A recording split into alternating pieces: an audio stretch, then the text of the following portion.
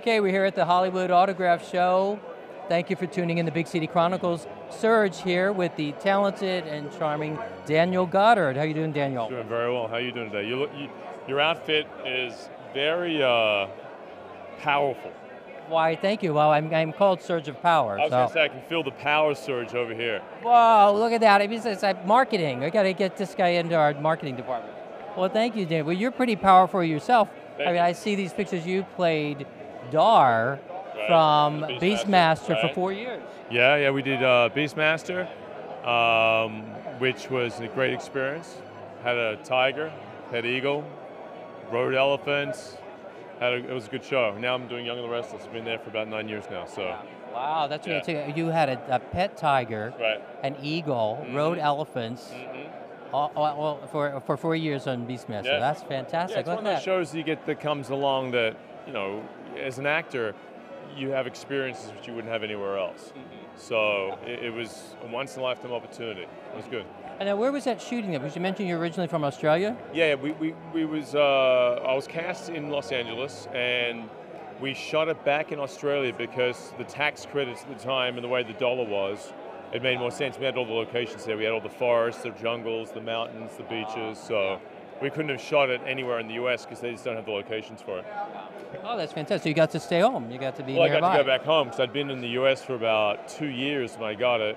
So then I went back home for about 4 years, which was good. And I came back here and ended up with Young and the Restless, yeah. Gotcha. So you've been living in the U.S. all this time? So. Yes. Okay. Yeah. It's funny, I also did a Stan Lee movie called Lightspeed with Sean Connery's son, Jason, which was fun. And his costume in Lightspeed actually is very reminiscent of this one you have. So. Why, thank you. Look at that. So you have another sci-fi superhero connection with Lightspeed. Yeah, it was good too. It was good to meet Jason, and Stan Lee is a powerhouse, as you know. And so I got to play a villain. His name is Python. He was a scientist that was burned and used skin grafting techniques in order to heal himself, and he ended up becoming the villain. So yeah, it's been an interesting experience down here at the Hollywood autograph thing. It's fun. Yeah, you're around lots of other notable superhero and sci-fi personalities. Yes, yourself included. Oh, why, thank you. Yeah, it's nice to be included in that. Very much so. So you played both this kind of on the hero side and the villain side. That's a good spread for an actor. Yeah, it is, because you generally get typecast. If you play villains, you play villains, or you play heroes, you play heroes. So to cross the line and go to the other side, it's fun. It makes it challenging. And then in your more recent years, you said you've been on Young and the Restless for 9 years now. Yeah, we're still shooting. I mean, on Friday I shot 2 episodes, and we came here this weekend. Next week I shoot next week. So, we've done about 800 episodes now. Wow, yeah. 800 episodes, holy. It's a lot of work. And people don't understand, like daytime, the volume of work you have to put out.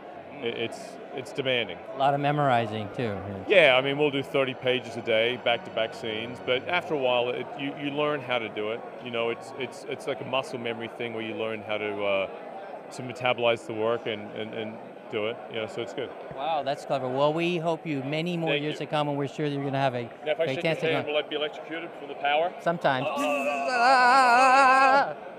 Well, thank you so much, Daniel, for joining us. Tune in again to Big City Chronicles, and until next time, make a difference where you can. Thank you.